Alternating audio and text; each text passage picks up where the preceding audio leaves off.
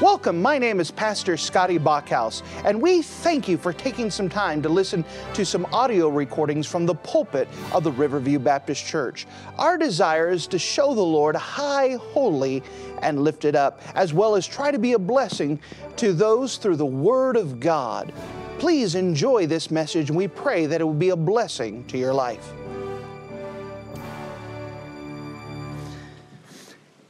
And if you wouldn't mind to take your copy of the Word of God and turn with me to the Old Testament book of Proverbs. The Old Testament book of Proverbs, in the book of Proverbs, chapter number 27. The book of Proverbs, chapter number 27. We've been going through this year searching for wisdom and looking through a lot of these wisdom books. And now we've ended up the year going through the book of Proverbs, hitting one of these Proverbs every service, hitting a little bit of wisdom here, a little bit of wisdom here, understanding that the book of Proverbs is just a listing of little maxims, a little sayings, concise sayings with huge truth said in a memorable way. And as we've been looking for wisdom, the book of Proverbs has been a great roadmap to finding wisdom in our lives. Practical wisdom, wisdom that we can have and employ into our everyday lives. The book of Proverbs, chapter number 27, is where we now find ourselves at. And notice with me, if you don't mind, the book of Proverbs 27, and notice with me in verse number 1. The book of Proverbs, chapter 27, and verse number 1, the Bible says this: "Boast not thyself of tomorrow, for thou knowest not what a day may bring." And if you're in the habit of marking things in your Bible, would you mark a phrase that we find in the book of Proverbs, chapter 27? Proverbs 27 and verse 1. Notice that first phrase, "Boast not thyself of tomorrow." Boast not thyself of tomorrow. And with the Lord's help, we're going to see the principle that we find here in the book of Proverbs about understanding that today is all that we can have guaranteed, that no one has tomorrow guaranteed. Boast not thyself of tomorrow. If you don't mind, let's go to the Lord together and let's pray. Dear Heavenly Father, thank you so much again for you being a wonderful God. And as we come to you, we're just asking that you would give us wisdom and that you would give us discernment. I'm asking that you would just please help us, Lord, to understand how important it is to use today to its fullest, that none of us have any guarantee of tomorrow. Because of that, it should put fear in us that we need to use the time that we have wisely. Lord, I'm conscious that I need you today in a special way, and I need your wisdom, I need your direction. The best I know how, I surrender myself to you and ask that you fill me with your precious Spirit, that you can get your own work accomplished through your word. We're asking that you would put great power and great understanding, and that you would also allow all of the listeners here to be dead to self, to be filled with your Spirit, that they could be ready to receive what you would have for us, and that we would just say yes to whatever you would give to us. Glory your own name because of the things that are done, and we love you, and we can trust you. Thank you. In Jesus' name, amen. Boast not thyself of tomorrow. This is a simple idea that a lot of times we can look to tomorrow and say, guess what I'm going to do tomorrow? Guess what I'm going to do next week? Guess what I'm going to do a year from now? What am I going to do in 10 years from now? And we can actually roadmap some things that we have planned. By the way, I want to give a little asterisk here. Planning is not the problem. You should plan. You should do your best to plan and look forward to it. But the idea here is that we could take God out of the equation and that we could live as if we have 100 more years when none of us in reality have a guarantee of another day. That we don't know what can happen to us. Whether it's a car accident, we could drive home from church services today and be in a car accident, and that's it. We could be taken out. It could be something as unseen like a stroke or an aneurysm that we didn't even see coming and hit us, and we're gone. None of us have a guarantee of tomorrow. Therefore, we need to be careful of our boasting. Tomorrow, this is what I'm going to do. Tomorrow, this is what I'm going to get accomplished. The Bible says, "For we knowest not what a day may bring forth." It could be something, maybe it's not where it kills you, but it could be something that changes your life. Sometimes for the good, sometimes for the bad. But we don't know what tomorrow may hold. It may be tomorrow, before tomorrow hits, that you have a life-changing offer given to your lap that changes everything. Wouldn't that be wonderful? There are some people that says, well, I don't look forward to tomorrow because tomorrow is going to be just as bad as it is today. Do you know that something can happen today that can change your tomorrow, where you actually look forward to your tomorrows? We don't have any guarantee. We don't know what's going to be in our path. Therefore, we got to be careful. Now, we could say the best we know how, this is what I'd like to see get accomplished tomorrow.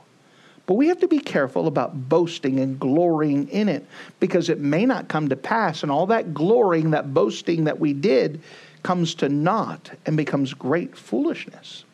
You know, the book of James gives a reflection of this. And if you don't mind, let's turn to the book of James in James chapter 4. Remember, James is in the last part of the Bible. If you took the end of the Bible, the book of Revelation, and started turning the other direction inward, you would come to Revelation, Jude, 3 John, 2 John, 1 John, 2 Peter, 1 Peter. Then we come to the book of James. If you find the book of Hebrews, turn the other direction. James is right after that. Now, remember, the book of Proverbs is the book of wisdom in the Old Testament. The book of James is the book of wisdom in the New Testament.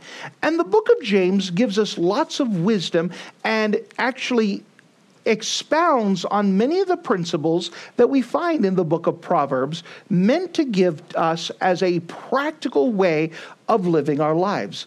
Everyone, if you don't mind, have your own copy of the Word of God, and look with me in the book of James chapter 4. Look for yourself what the Bible has to say. The book of James chapter 4, and notice with me in verse number 13. James chapter 4 and verse 13, it says, "Go to now, ye that say, today or tomorrow we will go into such a city, and continue there a year, and buy and sell and get gain. Whereas ye know not what shall be on the morrow. For what is your life? It is even a vapor that appeareth for a little time, and then vanisheth away. For that ye ought to say, if the Lord will, we shall live and do this or that. But now ye rejoice in your boastings, and all such rejoicing is evil. Therefore, to him that knoweth to do good, and doeth it not, to him it is a sin." Here, James is addressing those who plan their lives without any thought or regard to God or the work of God. They're planning and they're trying to spread out their future, but God hasn't entered their equation. Now, again, there's nothing wrong with planning. However, when we plan without putting God inside of the equation, that's where everything falls apart. Now, there was a time when Christians would sign letters and correspondence with the initials DV. If you look at old writings, you will see those initials at the end of it where it would say DV. What does this mean? They would have to put them on posters and flyers. What does this mean? It comes from the Latin phrase Dio volentini, Dio volentini, which simply means God willing. You see, it was a practice of this from the scriptures that people would say, we're going to have a special meeting, and then they put DV, and let you know, God willing, we're going to have this meeting. We're trying to put God in our equation. God willing, this is what we'd like to see done. God willing, this is what I'd like to have done. And it was just something that would do to keep in mind that they didn't have any hope for tomorrow. They were trusting that God was going to guide them in the right path as they were planning these things out. If you don't mind, I'd like to use the book of James as a backdrop to try to understand that we're not supposed to boast about tomorrow. First thing I'd like to show you is the folly of counting on the future. The folly for counting on the future. Now, the specific audience here was being addressed to wealthy merchants who would travel all over the ancient world, buying and selling in the major trade centers of that day. No, because of the extensive shipping involved, it could actually take a year or more to get a business actually functioning. And so that would be a lot of investment putting in a business, and they would put everything, their concentration, their plans, and everything into this. Their sin was not that they were engaged in business. Their sin was not that they were planning. The idea is that God hadn't entered into their plans, into their thoughts. And they were trying to plan without any recognition that God was involved in here. Notice, if you don't mind, the things that they were planning for. Notice, if you don't mind, as we look in James chapter 4, notice with me in verse number 13. Go to now, ye that say, today or tomorrow, we will go into such a city, and continue there a year, and buy and sell and get gain. Notice there were some things that they had figured out in their plans. They had figured out the when. When was the when? Tomorrow. They said, go now and say that today or tomorrow. So they had the when plan. We're going to get this day or tomorrow. We're going to work towards this. They had the where figured out. They said, today or tomorrow we will go into a city. So they had the when, they had the where. They had the time figured out. Go now today and say today or tomorrow, and we will go into a city and continue there a year. So they had said, we're going to go to this city and we're going to work towards this. Once we're in the city, it's going to take us about a year to get things going. So they're planning ahead. They had the when. When are we going? We're going today or tomorrow. We're going to go to a city. They got the where. They got the time figured out. It's going to take us a year. They had the what figured out. What are they going to do there? Go now, ye that say today or tomorrow we'll go to such a city, and continue there a year, and buy and sell. So they had the what figured out. They knew what they were going to do. We're going to get this figured out. We're going to do this. We're going to get this done. We're going to buy and sell. They had the why figured out. Notice, why were they going to buy and sell? To get gain. We're going to do all of this. We're going to start our business. We're going to do this. We're going to plan that's going to take a year. We're going to have a realistic view. We're going to put this together for the purpose of us getting gain. We're going to put all of this here. Now, the one thing that they did not have figured, they had figured out the when, the where, the time, the what, and the why. The one thing that they did not have was the who. Who? God was left out of their plans. He was left out of their equation. Again, there's nothing wrong with planning. But when God is left out of our equation, what happens is that things become shipwrecked. Planning without prayer becomes presumptuous. That we presume that God is going to allow us to happen. We presume upon His grace. We presume that we know His plans. And it becomes a very dangerous thing. So in order for us to understand what was wrong with this, we now go further in the book of James and we see the frailty of life. The frailty of life. Notice with me, if you don't mind, in verse 14. Whereas ye know not what shall be on the morrow. And that's a true statement. They're making plans. But what happens? They're in the ancient world. They're in the Greek area. What happens when you have an earthquake? What happens when you have a volcano? Those things kind of disrupt plans. What happens when you have a terrorist attack? What happens when soldiers come in? What happens if all of the plants die? A lot of things can be factored into that we don't know. We're just trying to plan the best we can, but we're going to have to depend that God is the one in control. We're going to have some trust in Him, and that we should never presume upon the future. Notice again verse 14. And whereas you know not what shall be on the morrow, for what is your life? It is even a vapor that appeareth a little time and then vanisheth away. Notice we learn two things here. That first of all, life is unpredictable. Without a doubt, life is unpredictable. Then life is unmeasurable, meaning you don't know how much time you have. The Bible here kind of gives an illustration trying to demonstrate the frailty of life, saying that life is but a vapor. In Wisconsin, getting close to this time of year, we can understand this. That you go outside, take a nice deep breath of the cold, frigid air, breathe out, and out comes a vapor. You could see your breath just for a little bit. And that breath just is there and then evaporates away. It's gone. That's it. That's how quickly our life is. It's like a vapor. It's there and it's gone. Now, I understand that younger people may not see that.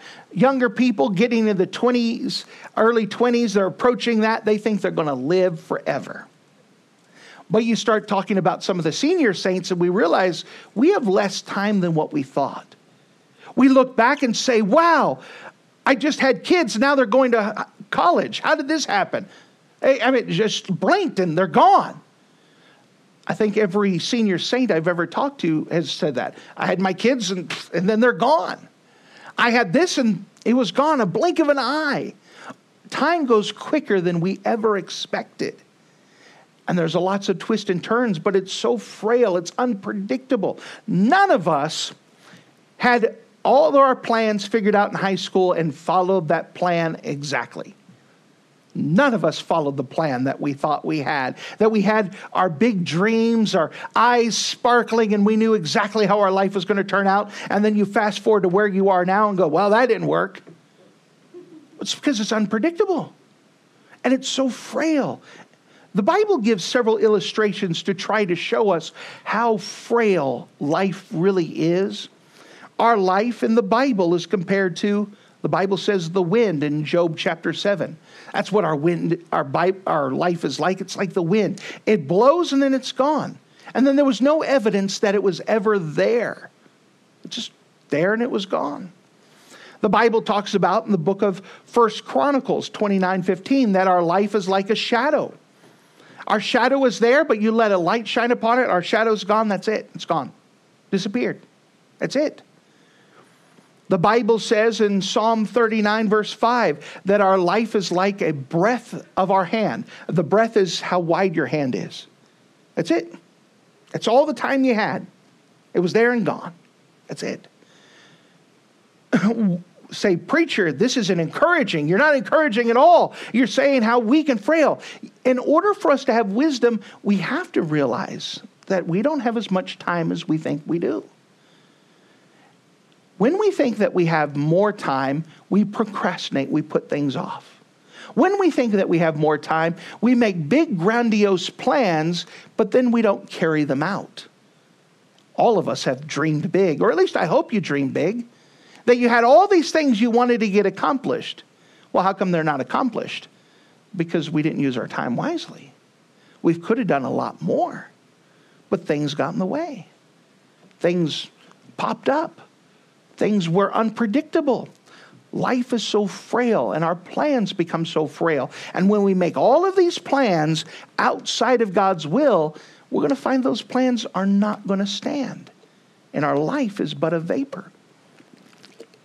If you don't mind, we're going to come back to James, but turn with me to another passage, the book of Psalm 90. The book of Psalm and chapter 90. For our church folks, this is a familiar verse because we use it over and over, and I'll explain something more about it in just a second.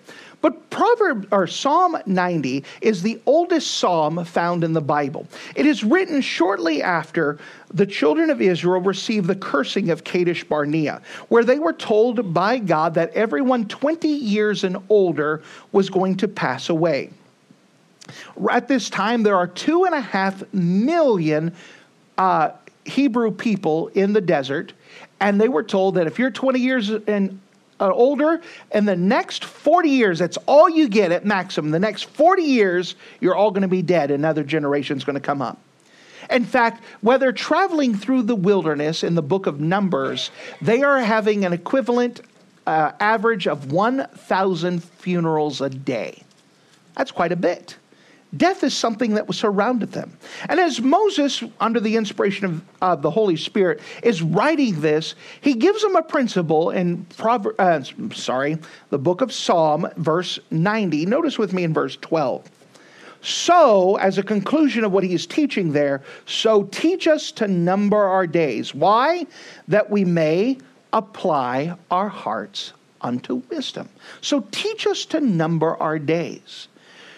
If we understand that we have less days than what we really think, we will use our time wisely. That was the whole purpose of Psalm 90, was to encourage the people to use their time wisely. They don't know how long they have. Every day counts.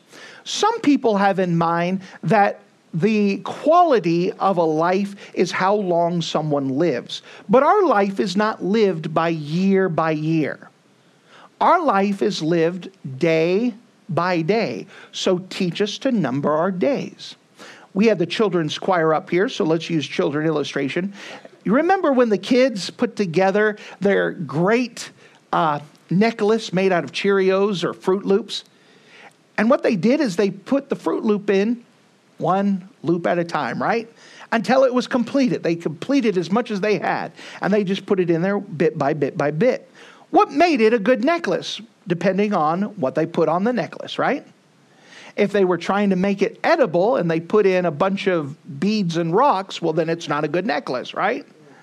It's what you put on there that made it worth it. We know that what makes a life worth living is what people did with each of the days that they had. If you lived a long time and did nothing with those days, then your life was empty and worthless. However, if you lived a short amount of time, but you made the maximum amount of effort and efficiency with each of those days, you had a life worth living.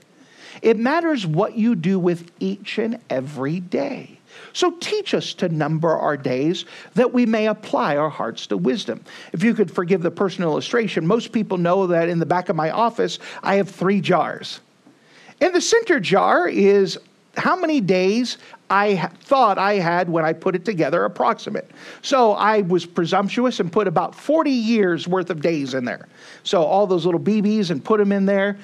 And what I do is that after each day, I try to decide, did I use my day wisely or did I use it foolishly? And next to that, I have 2 jars, a blue jar and a red jar. Every day that I used wisely for the Lord, I put in the blue jar. Every day that I wasted and didn't use it for the Lord, I put in the red jar.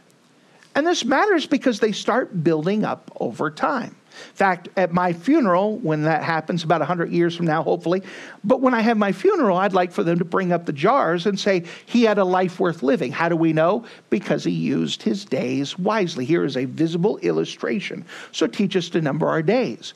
There's something to it, being able to take that thing and figure out, did I use my day wisely or did I not use my day wisely? Most people get to the place where we don't use it wisely and we don't even think about it. But if you have to stop and think about it, did I use my day wisely? It makes you evaluate what life you are living. So teach us to number our days that we may apply our hearts to wisdom. We don't know how long we have. The only thing we can do is use the day that we have now and use it wisely. We could do nothing about yesterday, and I have no power over tomorrow. The only thing I could do is what I have today. And using my day wisely, knowing that I don't have a guarantee of tomorrow. I don't have any opportunity to procrastinate for tomorrow. The things that I put off, I may not get to. I need to use my day wisely, because if something happened to me and I don't have it tomorrow, did I accomplish all that I could? As we go back to the book of James, let me show you something else. We started off with the folly of counting on the future, that we don't have any guarantee of tomorrow. With it, we saw the frailty of life, that life is really frail and fragile. It's like a vapor. It's just like the wind. It's like a shadow. It's like the breath of a hand. It's there and it's gone. That's it. That's all that we have left. So therefore, we need to use every day wisely, knowing that we have no guarantee of tomorrow.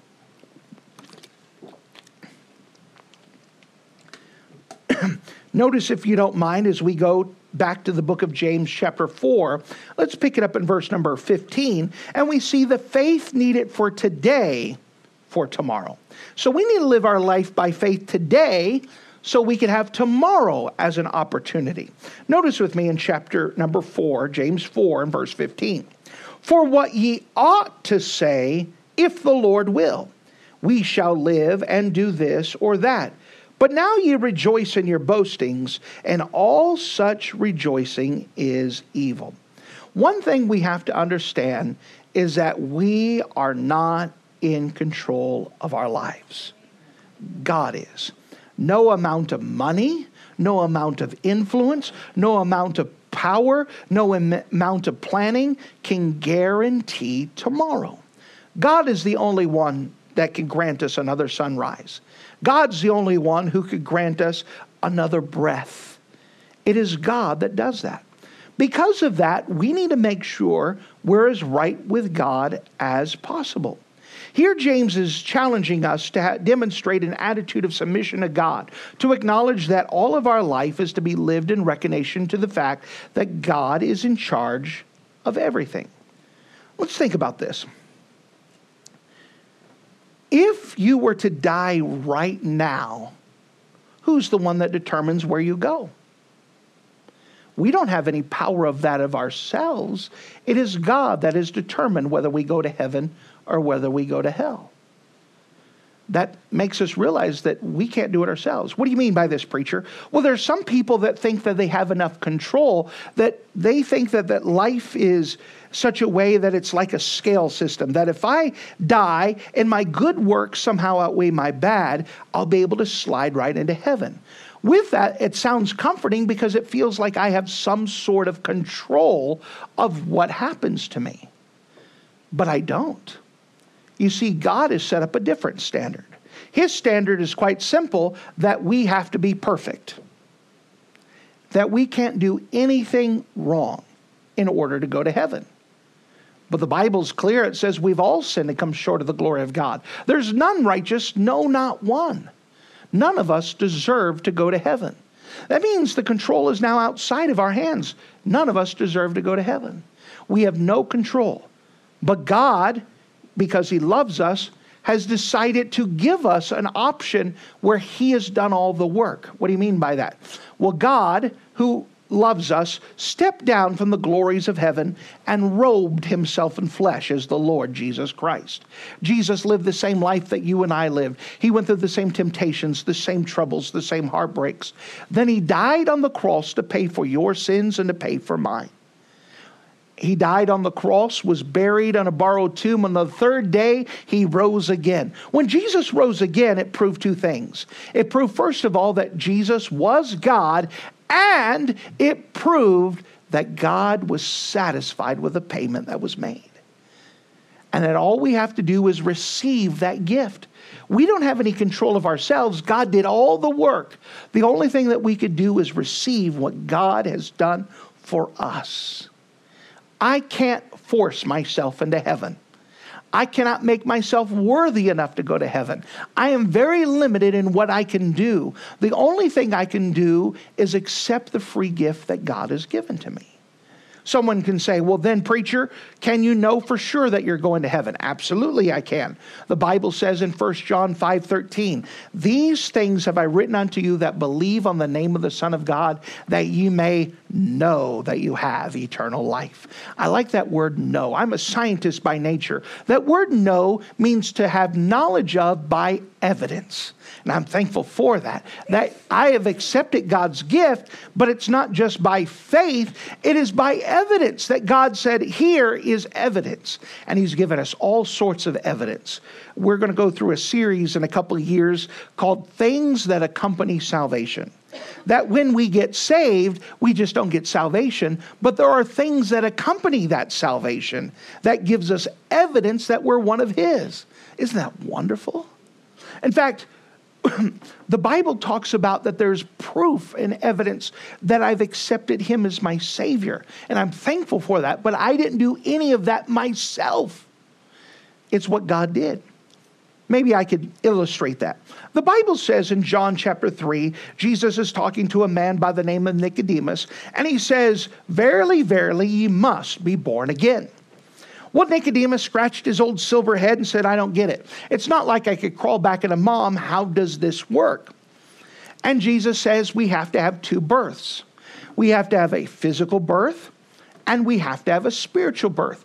And just as real as that physical birth was, that spiritual birth is just as real. For example, if my daughter went to my wife, her mother, and said, "Mom, was I born?" My wife would laugh at her. "Of course you were born." "But Mom, how do you know I was born?" "I was there." All right, and she could give a time and a place. She could explain the events. I have 3 kids, and we could tell you the events that led up to each one of their births.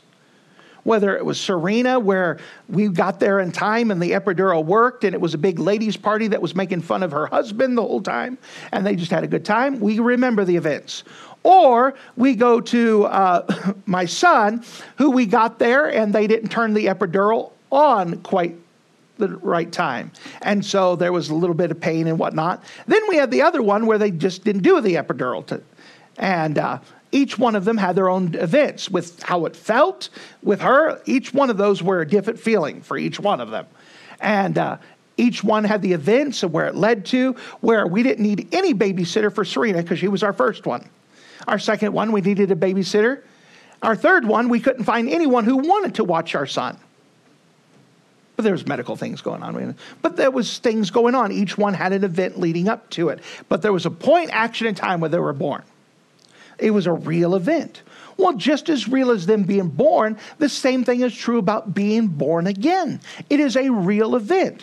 For example, I'm thankful that I had the privilege of getting to know Jesus Christ as my Savior at a vacation Bible school in Dallas, Texas. That someone invited me to go to a vacation Bible school, and I went there Monday, I went there Tuesday, I went there Wednesday, I went there Thursday, and I went there Friday. And I remember where I was sitting at on that Friday afternoon in August in Dallas, Texas, when a preacher loved me enough to open up the Bible and show me from the Bible that I was a sinner. Now, I was a young child, but I didn't need to be convinced that I was a sinner. I knew I was a sinner. He also showed me that because of my sin, I deserved to be separated from God to an awful place called hell. And I knew at the young age I didn't want to go there. But he also loved me enough to show me from the Bible that Jesus paid my price. And I remember where I was at when I bowed my head and I accepted Jesus as my Savior. And it saved me at that time. I was delivered from hell. I was now bought into God's family. I was now born again. What happens when you're born again? Well, the Holy Spirit, who is God, comes to move inside of me and becomes a part of me. I get all of the Holy Spirit I'm ever going to get at that moment that I accept Jesus as my Savior. Praise the Lord for that. And that God has said in the book of Ephesians, that he gives us the earnest of the Spirit. I am sealed with the Spirit. What does that mean? The earnest of the Spirit, earnest is something it's a financial term. If I was to buy a house, I would give earnest money. That earnest money shows that I'm serious about buying that house. I'm serious about it. Well, God promised to bring me to heaven. How do I know he's going to keep that promise? The Holy Spirit, who is God, is now inside of me and is part of me as evidence that God will keep his word. And one day when I die, the Holy Spirit's going to go up to heaven, and I, who is part of the Holy Spirit, is going to go up with him. It's the Holy Spirit's job to bring me up to heaven. The Bible says in Ephesians chapter 1, I'm sealed by the Spirit. What does that mean? A seal is a kind of a stamp. It's something they would do in the ancient world. They would put wax down and they would have a seal that would be stamped on it to show its authority. The Holy Spirit living inside of me is God's seal that I'm born again and he's going to carry out his promise. There's evidences of my salvation. There's proof of it. Now, I'm thankful for that because there are some people that says, I'm just going to wait and let God sort it out. If you wait till God sorts it out, it's already too late. The Bible says in the book of 1 John chapter 2 that we have an advocate with the Father, Jesus Christ the righteous. That word advocate means lawyer. When I go preach at jails, all of the inmates understand you hire your lawyer before you go to court, right? They're able to figure that out. When do you accept Jesus as your Savior? Before you face him at the judgment. That makes sense. Now is the accepted time. Now's the thing. But yet I'll find people time to time that says, I'll do it later. I'm going to wait till the last moment. I'm going to have my fun. I'm going to enjoy my life. And then right before I die, I'll accept Jesus as my Savior. May I tell you, as we go back to the message, you have no guarantee of tomorrow. You have no guarantee of a slow death. You can go outside out of here, have a semi-truck hit you that you didn't see, and have no opportunity to accept Christ as your Savior. Now is the accepted time. Now is the time to get it settled. Now is the time, because you have no guarantee of tomorrow. Now's the time to get it settled because of the frailty of life, because we have no guarantee of tomorrow. Now, if we want to have any guarantee of tomorrow, we need to get things settled today. If we're going to have the faith to live tomorrow, things need to be settled now. Which now brings us to the conclusion. Notice with me in verse 17, and we can see the fervency of today's obedience. The fervency of today's obedience. Notice with me back in James chapter 4, and notice with me in verse 17. Notice the very first word is therefore. In the Bible, whenever you see the word therefore, you need to see what it is there for. It is tying a conclusion to what it's already taught. What's being taught? That we have no guarantee of tomorrow. Because God is in control. We're not. We need to not take it for granted. We need to use today wisely. So therefore, because of this teaching, therefore, to him that knoweth to do good and doeth it not, to him that is sin. Have you ever noticed that when you procrastinate to do something good, you end up doing something wrong? When you procrastinate to do something good, you do something wrong. You try to procrastinate to do the right thing, you end up doing the wrong thing. Knowing what should be done obligates a person to do it. Someone would say, I know I need to accept Christ. I know I need to, but I'll do it later. You know what you're actually saying is, no, God, I will not accept you now. If God gives us something to obey right now, no, God, I will do this tomorrow. You're telling God no. Now's the time to say yes. If you know it's something you should do it today while you have the opportunity, because you have no guarantee you could do it tomorrow. Something else may pop in. You may not even be here. Today is the day to do what you know is to do right. Today is the day to get it settled. I meet people all the time that says, I know I need to read my Bible, but I'll get to it eventually. What you're saying is, no, God, I will not obey you today.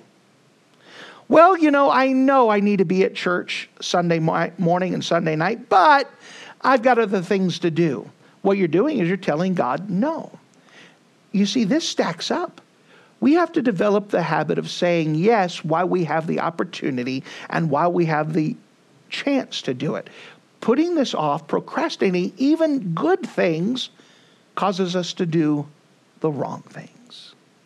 Therefore, because of this teaching, to him that knoweth to do good and doeth it not, to him it is sin. Now is the accepted time. We keep putting things off. If you could allow the characterization, every single one of us procrastinate things. Every one of us know there are things that we should do. We hear about things too. Even the world is conscious that we don't have tomorrow. That's why they have songs and movies trying to tell people, say, I love you to your loved ones, because you'll never know when you have a chance. That's actually wise. Take advantage of those opportunities to call someone. You may not have that guarantee. It is amazing how easy it is, once you procrastinate once, to procrastinate twice and the third time, and develop that habit of procrastination. Now's the only time that we have the ability, that we know that we can get something done. To obey the Lord, to tell someone that you love them, to show someone that you care, to do what is right. Therefore, because life is frail, because we know we have no guarantee of tomorrow, because of this, to him that knoweth to do good and doeth it not, to him that is sin. Now, what do you do with such a message? First of all, if you don't know for sure that Jesus Christ is your personal Savior, you don't know without a doubt from the Bible that you're going to heaven, don't procrastinate. We're going to give what is called an invitation. There's nothing magical that happens here. We just want to invite you to respond, and it would be our great privilege to take the Bible and show you from the Bible how you can know without a doubt that your sins are forgiven. If you don't know for sure that you're going to heaven, don't put it off. You have no guarantee you'll have an opportunity like this ever again. Now's the accepted time. For those of you who know that there are some things you need to do in your Christian life, I'll get to my Bible reading eventually. I know I should do this. What you need to do is that you need to make a decision that you're going to do it today. When are you going to do it today? Now's the time to start taking advantage of the opportunity you have to obey. Maybe some of you have someone that you don't know for sure is going to heaven, a friend or a family member. And you say, I'll talk to them eventually. I'm working up the courage. Maybe you need to stop procrastinating and just get it done. Go talk to them. Get that opportunity now, because you have no guarantee that you'll ever have this chance ever again. Using our time wisely, not procrastinating. We have no guarantee of tomorrow. What is it that you are supposed to do? What is it that God has given you to do today? As long as you're breathing, God has something for you. That the Christian life is not a spectator sport. What is it that God has given you to do today that needs to get done? Thank you for listening to this audio message. This is Pastor Scotty Bachhaus, and I encourage you to take this information that you just received and make a specific decision to follow after the Lord. If you don't know Jesus Christ as your Savior, let me beg you to take the time to receive Jesus Christ for the forgiveness of your sins. If you are saved, I encourage you to make a decision in your life to help you get closer with the Lord. If there's anything specific we can do to be a blessing or to pray for you, we encourage you. Look us up on the internet at riverviewbc.com. Once again, that's riverviewbc.com. Or if you would prefer to call us, you can give us a call at area code 920-530-6308. Once again, that number is 920-530-6308. If there's anything we can do to be a blessing or an encouragement to you, please let us know. We would love to make ourselves available. Thank you.